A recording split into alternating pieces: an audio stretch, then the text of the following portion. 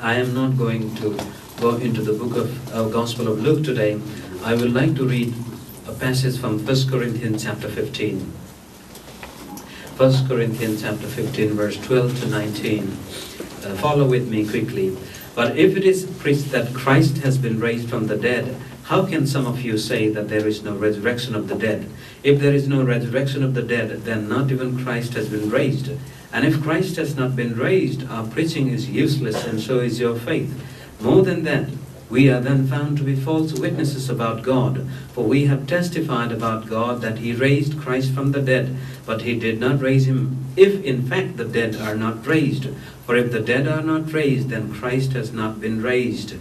And if Christ has not been raised, your faith is futile. You are still in your sins. Then those also who have fallen asleep in Christ are lost.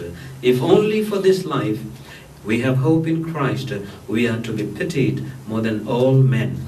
Father, we ask you to speak to us. Speak through my weaknesses and through my mouth, O God, so that we will be encouraged and strengthened by your word.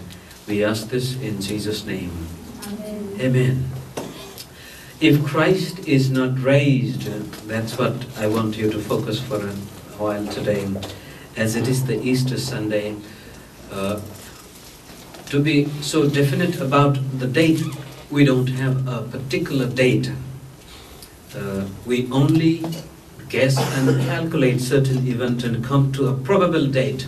So it is not the Sunday, or maybe, we don't know. But one thing we know, he was raised in one of these days. Amen? And because of his resurrection, the history no longer remained the same. So therefore, my first point today is that resurrection is the crucial part of the gospel. Resurrection is the key component of the gospel, so to say.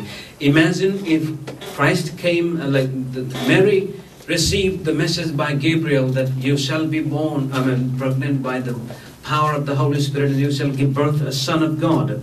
And he comes and preaches the message that we have in the Bible. He does miracles and amazing things happen, and thousands of people come to him. And he chooses many disciples.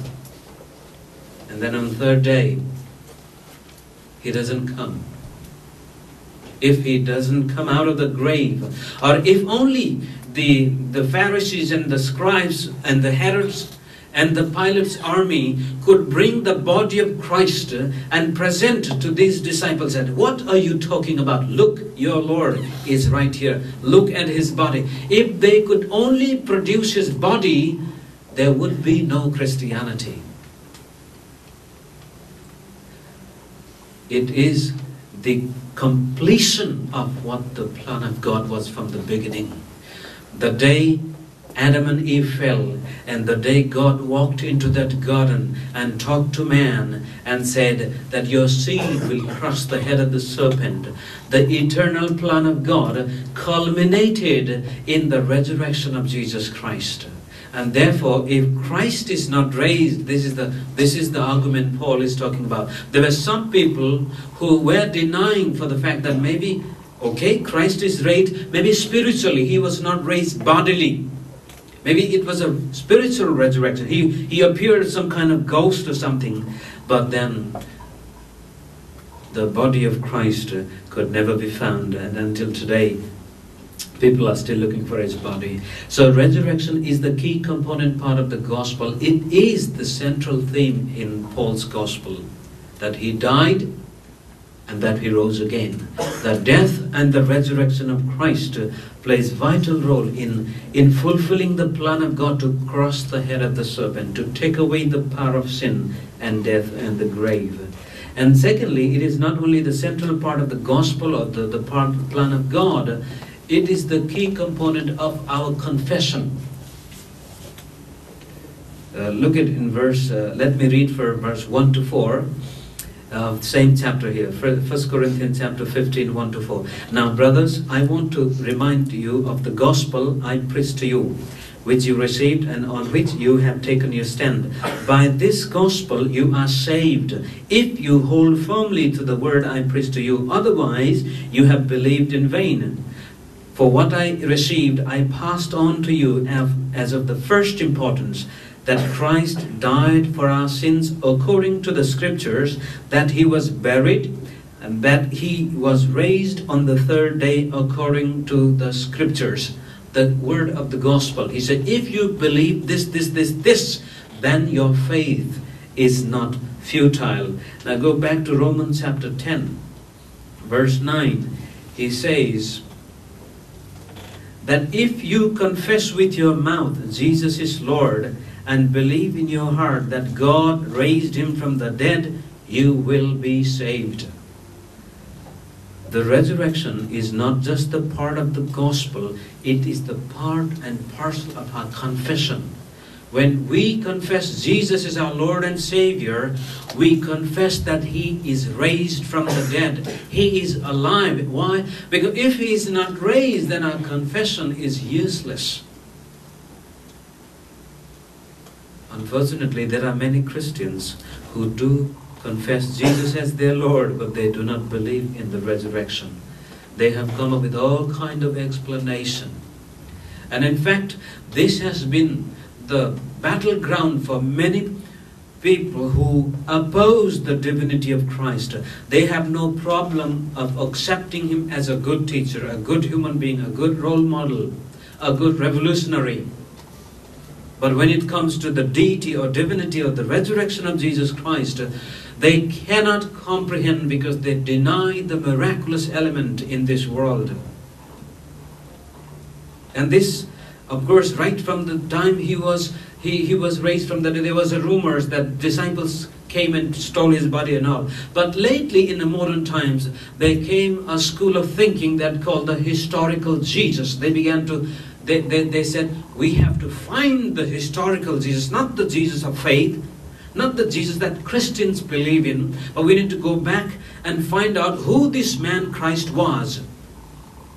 And there was a quest for historical Jesus. Many Christian theologians, so-called Christian theologians out of Germany, and later on spread all over Europe and in America, that they denied the resurrection of Jesus Christ. They denied the miraculous part of the gospel, and they wanted to go back to the bare facts of history and demonstrate that Jesus was not even in existence, or if he was, then he was just some ordinary rabbi. That attracted a lot of attention from the non-Christians, and there was a great emphasis on study of history to disprove many times the claims of the Bible.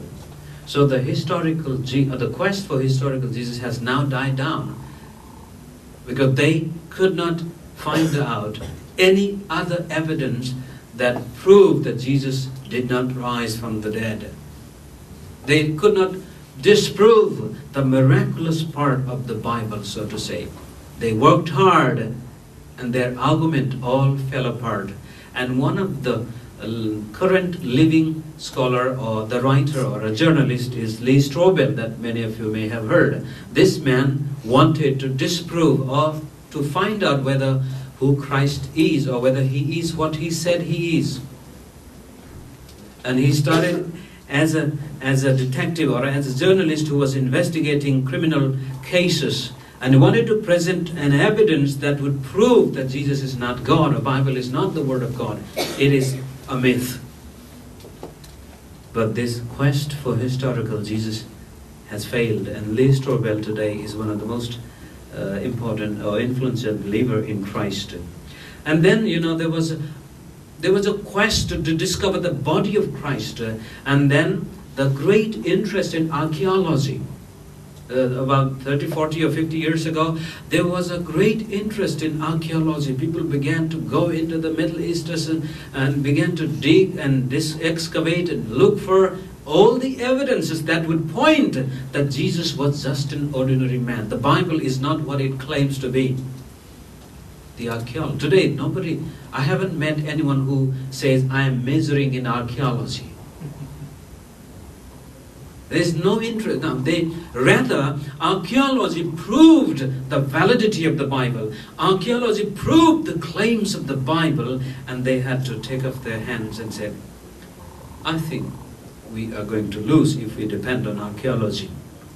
Then came an emphasis on psychology or anthropology. I began to study human mind, why people believe in certain things. And now even famous psychologists have come to a conclusion that if they take away religion, if they take away faith, if they take away faith in supernatural, or if they take away the concept of a sin, then this human society or human mind is going to be terrible, as Nietzsche has prophesied, that we would become the worst kind of animals that will destroy ourselves.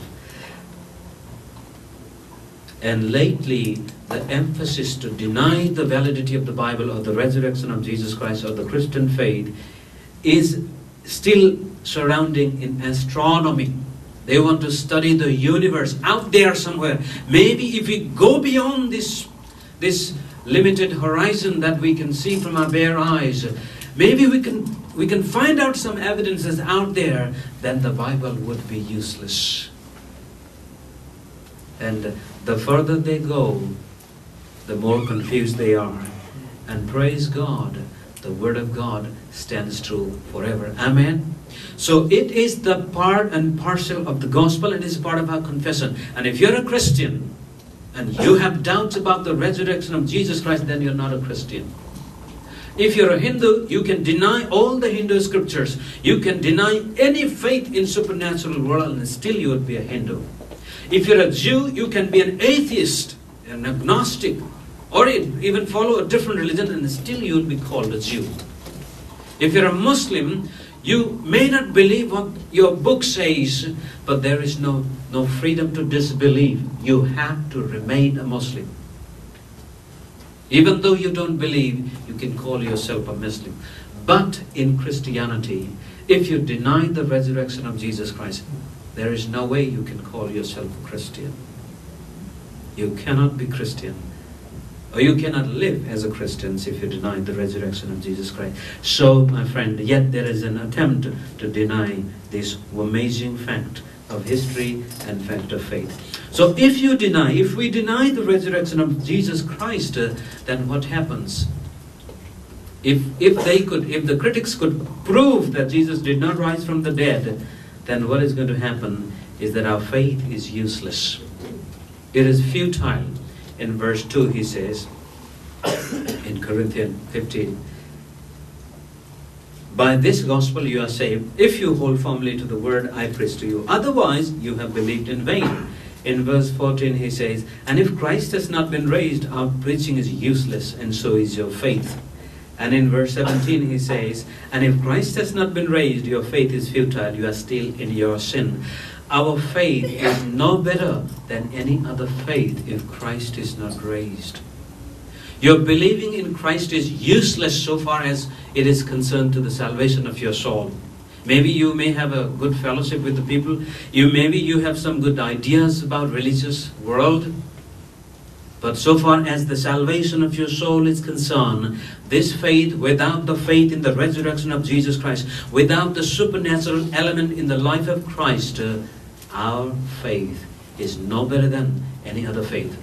Either a person is worshipping a tree, or an animal, or a human being, or stars and suns and the moon, and you may call on Jesus Christ. But if you do not believe in the power of resurrection, it is useless. Your sins have not been forgiven. You are still in your sin.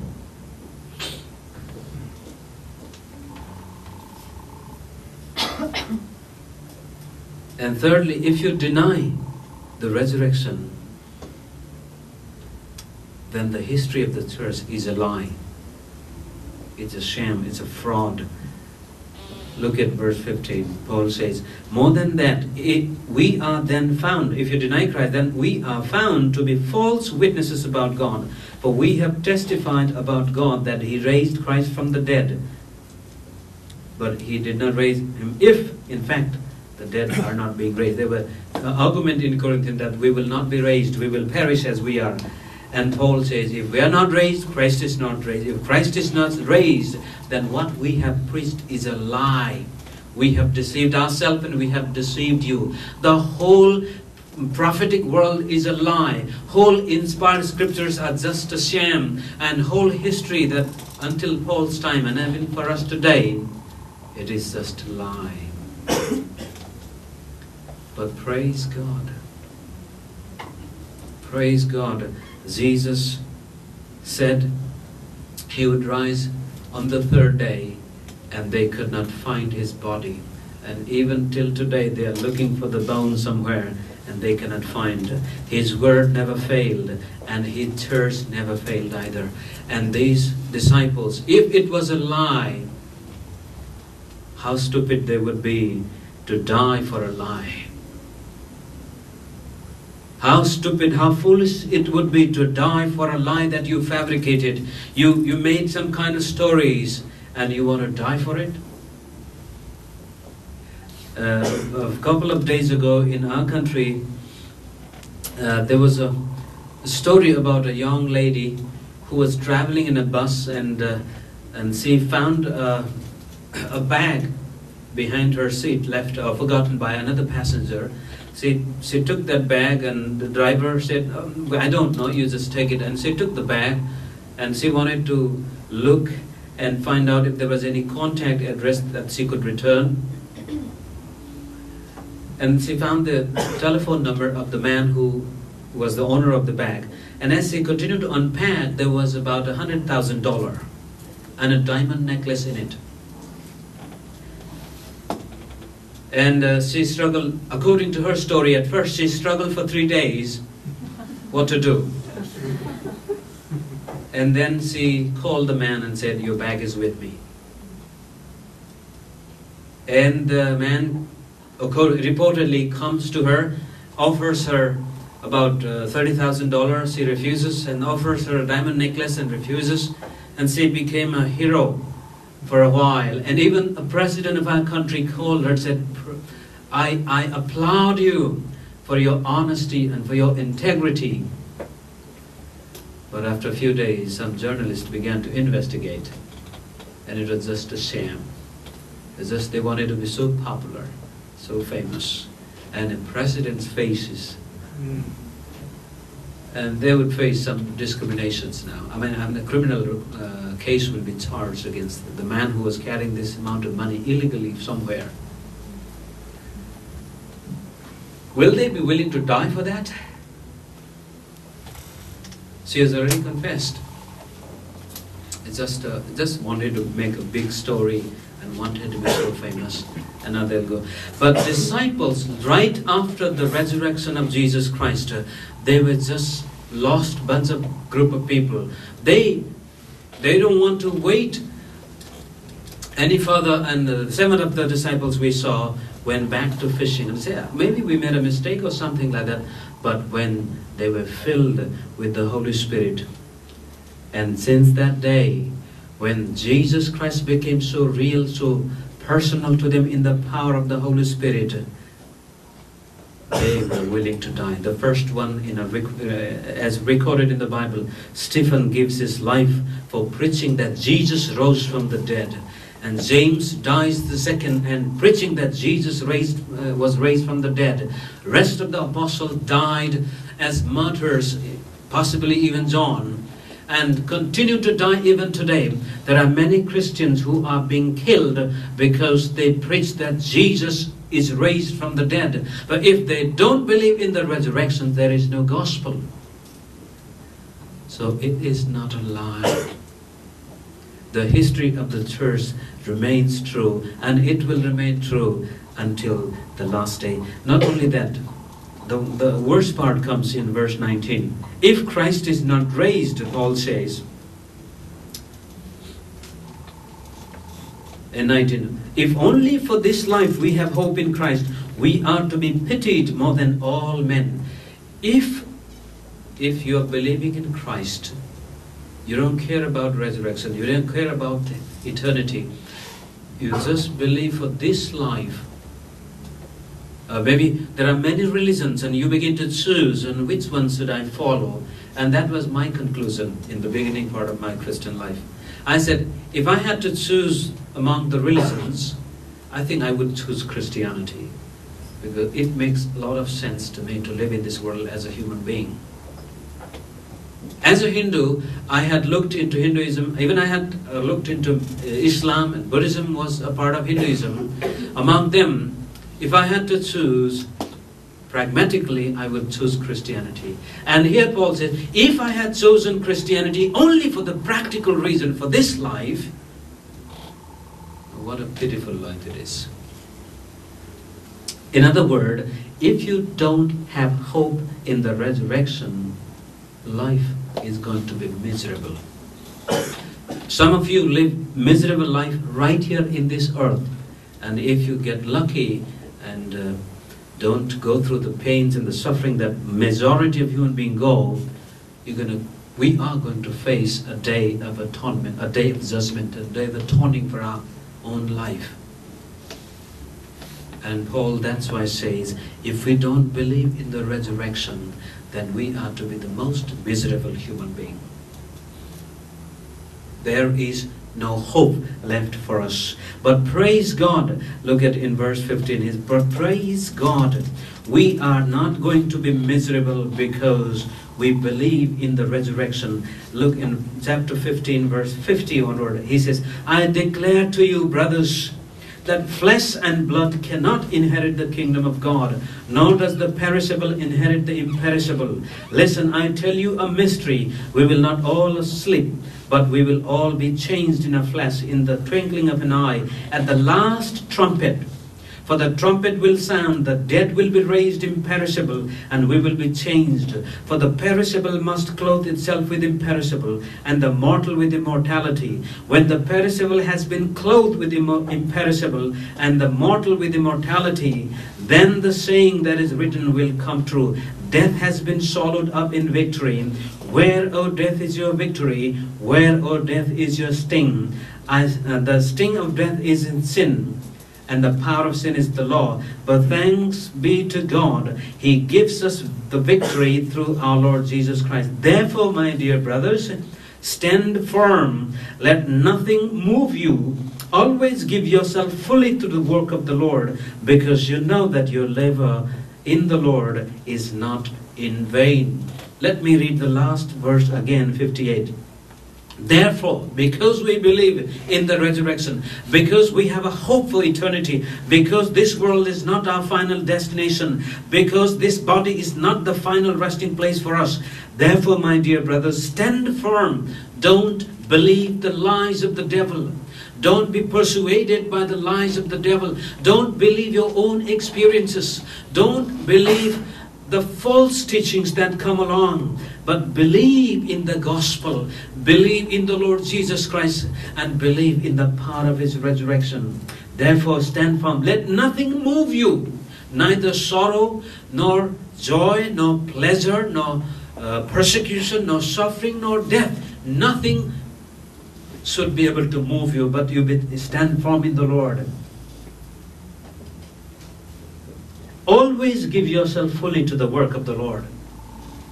It is not for pastors only. It is to every Christian, he is writing. Always be ready, because we have a work to do. We have a job to be done. And therefore, always give yourself fully to the work of the Lord, because you know that. Because you know that your labor in the Lord is not going to be in vain. Amen. Christian service has an amazing aspect in which we shall stand before the Lord Himself, and He will reward us in such a way that our mind would not be able to comprehend if we have to think right now. Jesus said, even someone comes along, or you go along, and someone says, oh, you're a Christian, so you must be thirsty, and they give you a cup of cold water, that person will not lose his reward. Anything you do in Christ has an eternal consequences. Sometimes it may be false to motivate Christians to live godly life in order to receive reward. Of course, our motivation to live godly life should be the love of God. But I tell you, my friend, if we fail to live godly life in this world, I am sure there's going to be some place in heaven which we are going to miss. There is a reward. The Bible talks about it. There is a rewarding. Jesus gives clear example of parables. He said, you are faithful in little, now I have much to give you. There is a place of rewarding, and that depends whether you believe in the power of resurrection, whether you're waiting for that day. Now my greatest ambition in life, I often tell, would be when I die or when Jesus comes and I happen to meet him for the first time, and he looks at me and he smiles and says, my son, you are faithful in what I gave you. Now come in. If I can see the smiling face of Christ and his hand of approval on my back, so to say, if he welcomes me, my son, I love you, I have a place for you. That smiling face of Christ is going to be a reality, my friend. Or the frowning face of Christ is also going to be reality. Many that day will stand before Christ and say, Lord, in your name we did this, we did that, we raised the dead, we healed the sick, we cast out the demon-possessed, and all these things. There will be many people who will claim miraculous ministry. But somewhere along the life, their faith in Christ had some kind of defect. And Jesus promises them by saying that, get away from me. I don't even know you. I don't know who you are. So my friend, it is time to think about the power of resurrection, not only for this life, but for the life to come. In this life also, Paul says, I want to know the power of his resurrection. Yes, because of that power, we have the ability to live for God. Paul says in Romans, he will raise our body with the same power that he raised Jesus Christ. He gives us the power to live for godly life, but finally on that day, when you stand before Christ, you're going to be rewarded for the work you've done. But if you don't believe in the resurrections, then Paul says we should eat, drink, and be merry, and be happy. For tomorrow we will die and we will perish. What a miserable life. Some of us, we have crossed 40, 50. I don't know if some of you are here 70 or 60. We have nothing to be joyful if this world is the only place, if this life is the only place. If resurrection is not our final hope, then what a pitiful life it is going to be for us. Let us pray for a while and think about what Paul said. Whether our faith rests on the resurrection of the Lord Jesus and the resurrection of our own bodies in that final day. And if that is the case, let us be faithful to God. Let nothing move you out of God, neither fear nor doubt, nor all kind of tribulations, but trust in God. Trust in the power of his resurrection. Believe God can raise you up. Whatever is dead in your life, he has the power to resurrect it. If your marriage is dying, he has the power to resurrect. If your job is dying, he has the power to resurrect. If your hope is dying, he has the power to resurrect. If your dreams are dead, he has the power to resurrect it. He is a God of hope. He is the one who lives, and therefore we too live. Heavenly Father, we thank you. Once again, we give you glory. We thank you for the word that reminds us you were raised from the dead, and you're sitting at the right hand of God in high, and you rule and reign our life in this world by the power of your Spirit. Father, if there is any one of us here who has doubt about resurrection, may the Holy Spirit convict. If there is anything that is dying in our life, we pray for the power of God to come and give them life. Whatever the area is facing death, we pray for the life to come there, Lord. We thank you. We ask this in Jesus' name. Amen.